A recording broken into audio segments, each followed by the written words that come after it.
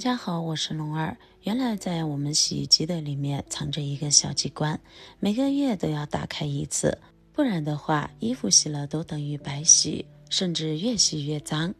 那么这个小机关到底在哪里呢？很多朋友都不知道，赶紧跟着视频一起来看一看吧。随着人们的生活水平越来越高，洗衣机成了咱们家家户户必不可少的家电用品，给我们的生活带来了许多的便利。尤其是天气比较寒冷的时候，再也不用冰冰凉凉的水去手搓衣服了。有了它之后，我们只需要把衣服扔进里面，就不需要再去管了，非常的方便。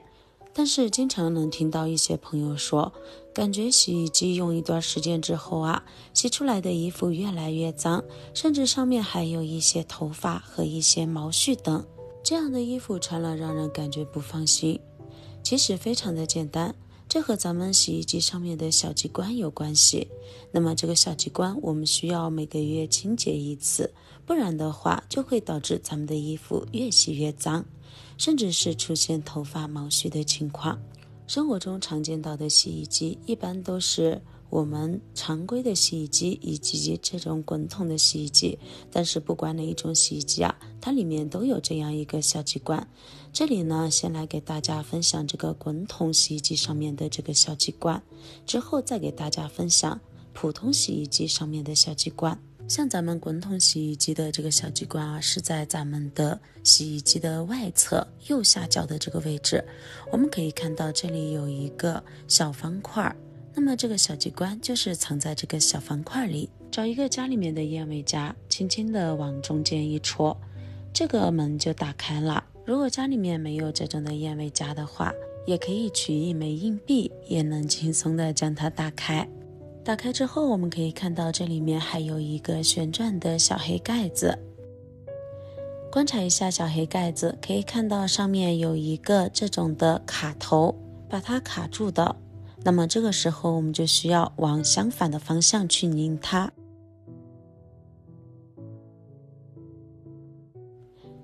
非常轻松的就拧开了，可以看到里面跑了一些剩余的废水出来，而且还有一根头发粘在上面。因为我家的这个洗衣机隔三差五就在清洁，基本上2周我就会清洁一次，最长的时间也就是1个月清洁一次，因此里面还是非常干净的。其实这个里面就是咱们洗衣机平时用来过滤毛絮和头发的一个小卡槽，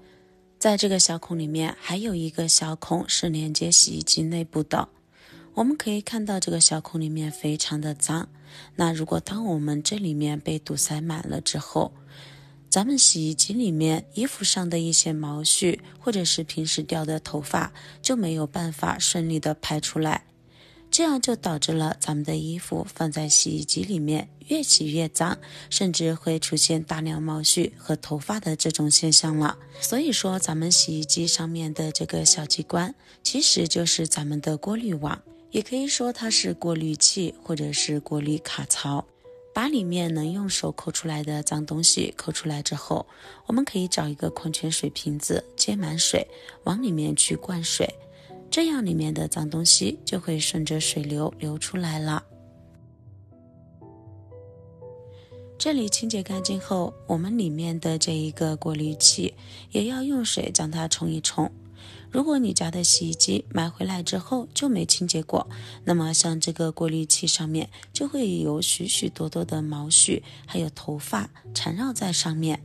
因为我家的清理的比较勤，所以呢还是非常干净的。洗干净后我们再把它安装回去。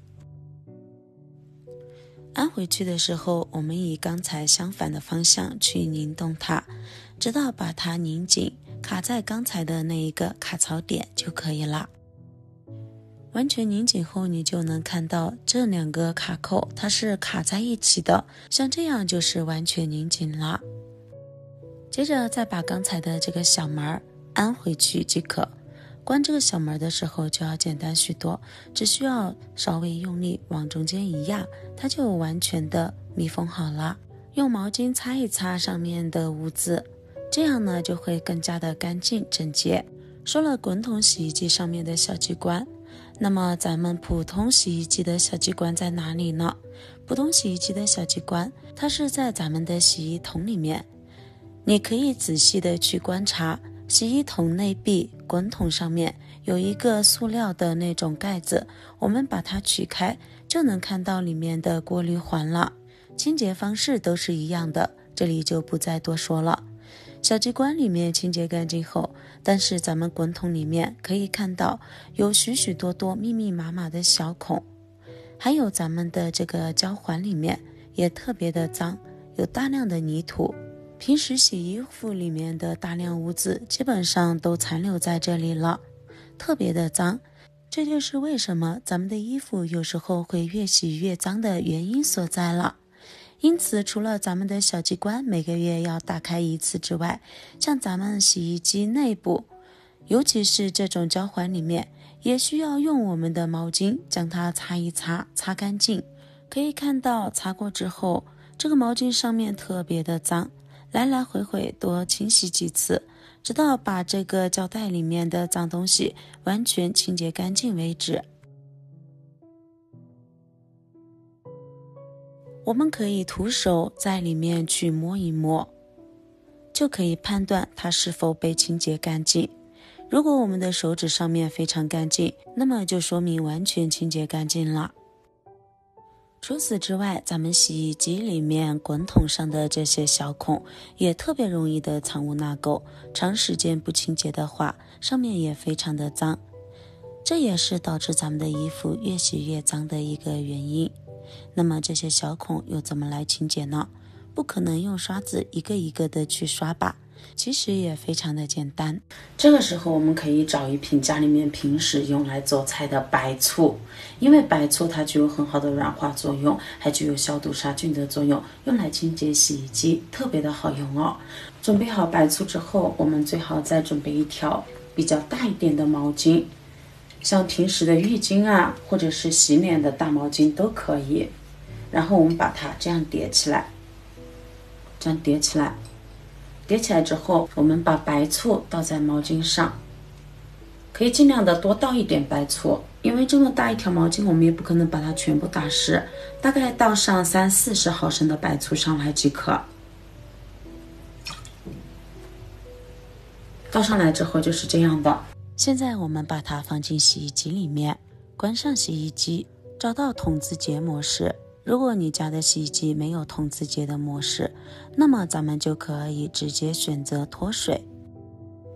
操作完成后会自动断电，这个时候咱们的洗衣机里面打开之后，一股浓浓的白醋味道，闻起来就让人非常的安心。